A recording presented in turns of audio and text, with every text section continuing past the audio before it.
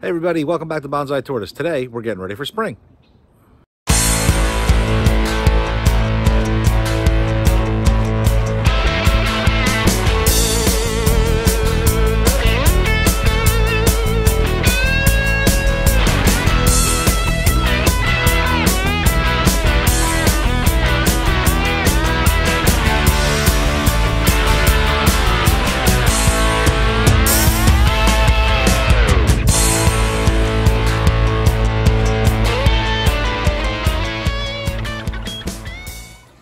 So even though my greenhouse is technically a tropical greenhouse, the plants in here actually do slow down a lot in the wintertime.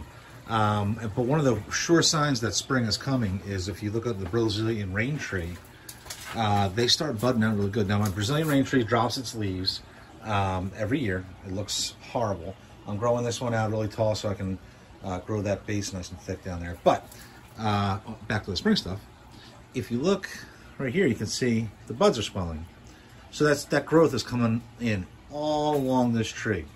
Within a week, this tree is going to go from something looking really shabby to just pure green in growth. These leaves will no longer be sagging and half folded. They won't be yellow. These are pretty much dead leaves, but you're going to have nice, good green growth in here because of all these buds. I'm not sure if you can see them all, but they're everywhere, up and down every single branch of this tree. And other tropical trees, they really show that it's time to start growing. So if you look at this Ficus microcarpa, this is all new growth, probably in the last month right here, from about here to here. That's all new growth. So this tree is due for a cutback. It's just a pre-bonsai right now, but I'll be cutting all that stuff back to kind of keep it in training. Other trees like this Scream Mountain Ficus right here, these leaves are last year's leaves. They're going away. They're dying, and you can see the new buds coming out. This is a brand new, fresh green leaf here. So everything's really growing really nicely this time of year in the greenhouse. This buttonwood here has really just really flush with growth. All these things are new growth. I just actually cut this back a few weeks ago. But you can see all new growth here. So it's real exciting to see how your trees react, even in a greenhouse setting where, just because the temperatures are good all winter doesn't mean that they don't show signs of a winter slowdown. They absolutely do. This Ficus microcarpa right here, this one right here, you can see back here, this is all new growth. Now this is closer to the window, so it's got better access to light, even though there's light directly above it. The sun hits it better back here. This is all new growth back here. So this tree is due for a cutback and probably a total defoliation in the next week or so. You see a lot of new growth right here, all this stuff. In the greenhouse, just because it's a tropical greenhouse and it stays relatively warm in the wintertime, it's still really exciting to watch the plant growth and how it changes at the end of winter when spring is coming on. Sure sign of spring is coming is our Greek tortoises. They're out. They're done brumating and they're doing their thing. So it's still cold out, but even if you look at your outdoor plants, they will start showing signs of spring. So this is these trident maples here. They're starting to bud back just a little bit, They're due for a repot, which I'll be doing soon. But they're starting to bud back, which means spring is coming and that it's repotting time. And another sign of winter is when your pots don't cooperate with you and they go bust. So the end of winter, early spring is really my time to start cleaning everything up and getting everything ready to come outside. Nothing's going to come out here for the next probably at least 2 months, month and a half, 2 months. But right now it's time to start prepping everything because especially with the tortoise pens, you want to make sure they have good weed growth and all that stuff and they're ready for the tortoises to come out. So this area here is where we keep most of our bonsai and all that stuff. It's very disorganized right now. During the winter time, I have all different kinds of projects going on, so this pretty much comes a catch-all for stuff. But this all needs to be cleaned up. That's our hatchling enclosure right there. Obviously our greenhouse. Back here, if you walk back a little further, these are our tortoise enclosures. I gotta clean all this stuff up. This right here is our Greek enclosure. That is what used to be our sulcata enclosure when we had sulcatas. However, this first probably 12 feet of this, so I'm going to split this up and make this the Herman's enclosure, and then our redfoots are going to go here. Our redfoots used to be in the enclosure way up there, but I think they're going to do better in this back section. It'll be nice and big for them. So these enclosures don't look like anything right now, but once they get cleaned up, they're going to look really good. And once the spring really hits heavy, you'll see that weed growth, and it'll be lush and green, and it'll look really good. You can notice I have a lot of sticks and stuff in that. There's logs and sticks in all of our enclosures because it gives them areas to kind of climb over. They offer some sight barriers. The hay that you see all over the place, that is actually leftover boughs of hay from Halloween. And when we had sulcatas, they would really help regenerate the soil, help actually seed that. And within a few weeks, all that new grass would come up in the springtime, which the sulcatas would eat. Now, we're not having any sulcatas anymore, but it's still going to provide some kind of nutrients to the soil and show a little weed growth.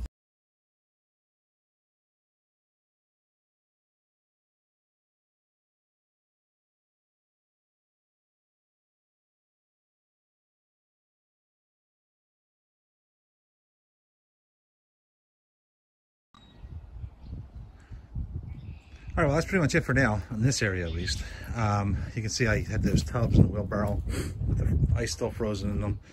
Next week's gonna be in the 60s, or 50s at the lowest, so that'll be gone. Just to show you one thing back here.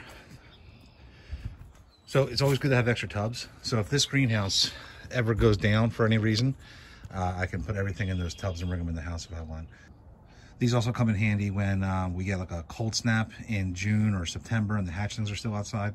I can put those in the greenhouse there with a little bit of substrate and put the hatchlings in it so they're protected from the inclement weather. These are all junipers, pines, maples. They all stay outside all winter, so there's nothing to do with them besides a couple of them need to be repotted, and once we start getting new growth, we'll start trimming them back. But they're good to go for now. This here is our hatchling enclosure, and that doubles as not only a hatchling enclosure during the warmer weather, but also to keep fragile deciduous seedlings. So I'll take you in closer and show you that. All the pots you see inside here are all trident maple seedlings from last year. So we'll see how many come back, how many made it through the winter. But this hatchling enclosure really helps protect them if there's any strong winds or any issues during the winter time. So they're all gonna come out now though.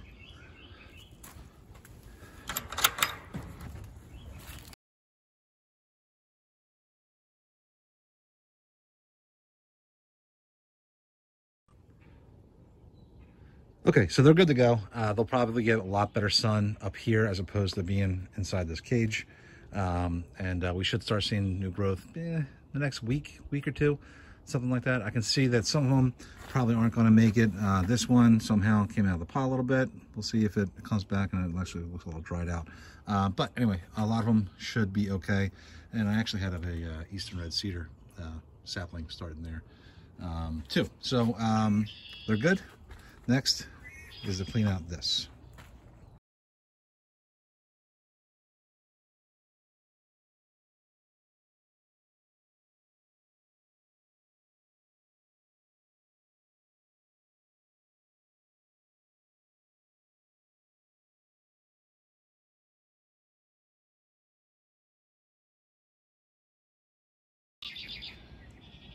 Okay, so that's as done as it's going to get for now. We have a few months until they come out here. Right now it's the beginning of March. They're not going to come out here until at least May at the earliest. May, probably the end of May, especially full time. They might come out for a day or so if we have warm weather, but not full time. But I just put these slats in. I backfilled along where the slats go. These are just regular old 1x6s. They're not pressure treated. I take them out every year and put them back in. So over the next month or so, I'll have time to pretty it up, plant some more plants, plant some weeds, put the feeding rocks and the stones where I want them, and we'll be ready for when they're ready. Okay, so back here, I don't think I'm going to do all that much. I might get rid of some of the hay. Some of them might just turn over and bury it. But I am going to clean it up a little bit, obviously get rid of those bins, do some with the Christmas tree, just make sure it's all ready. I have a couple, this is actually a Sergeant's juniper down here, and a Eastern Red Cedar right there that I've been growing out for pre-bonsai, and I've largely ignored them. So I'm going to plant them in here, and you can see how much I've ignored them. That wire is cutting into something fierce. So I'm going to take all the wire out, plant them in one or both of these enclosures somewhere, just to give them some additional hiding spaces, and maybe I'll dig them up in a couple of years and actually make them bonsai. But getting to work now.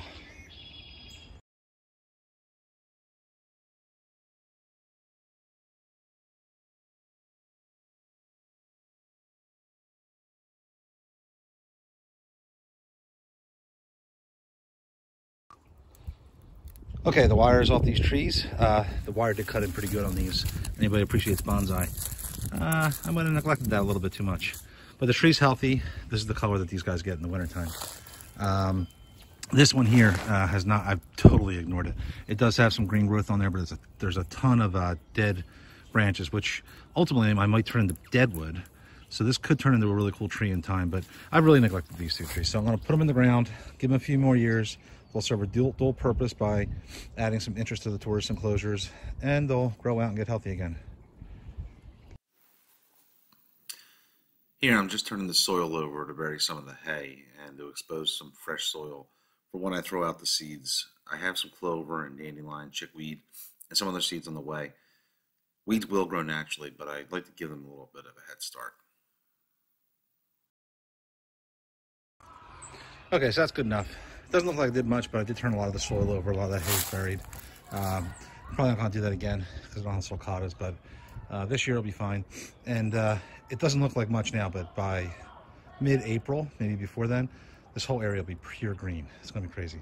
I also dug a trench here for when I put the Herman's enclosure in, so that'll just be this whole area right here, and then the redfoots will get from here over, and obviously the Greek enclosure, which I'm not gonna do anything with that today.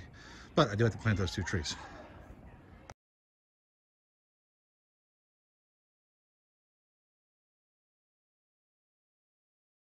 Okay, so this is the hide box. It's not really a box. What it is just an old Rubbermaid tote that was cracked on the bottom or down the side, the side that's buried.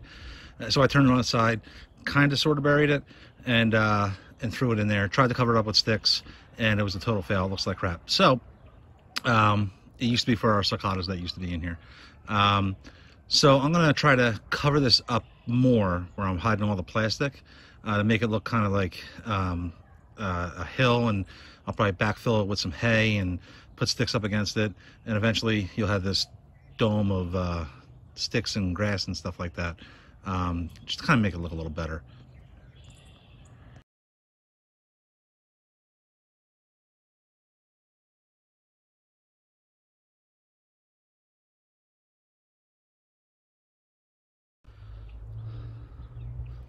All right, I think it looks a lot better than it did. I put some hay on the inside too. But now it'll look more like a mound. The hay and the branches from the Christmas tree that I shoved in there, a lot of stuff will decompose, so hopefully in time I'll have some kind of like dirt in there, and you'll have weeds growing up around that'll look like a mound. There you go. It probably won't last forever, but that's okay. It'll offer those redfoots some security and a good hide for when they want it.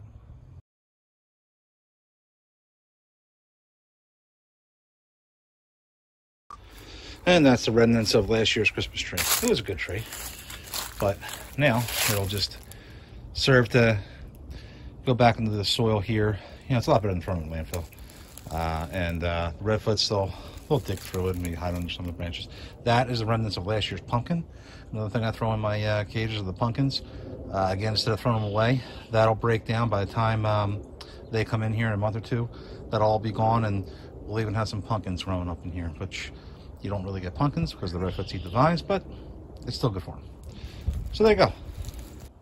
Okay, so that's about it. We cut up the Christmas tree, turned over some of the ground, did some stuff with hay, redid the redfoot enclosure with their house. Next thing we got to do is put boards here and secure that so the Hermans can have this side.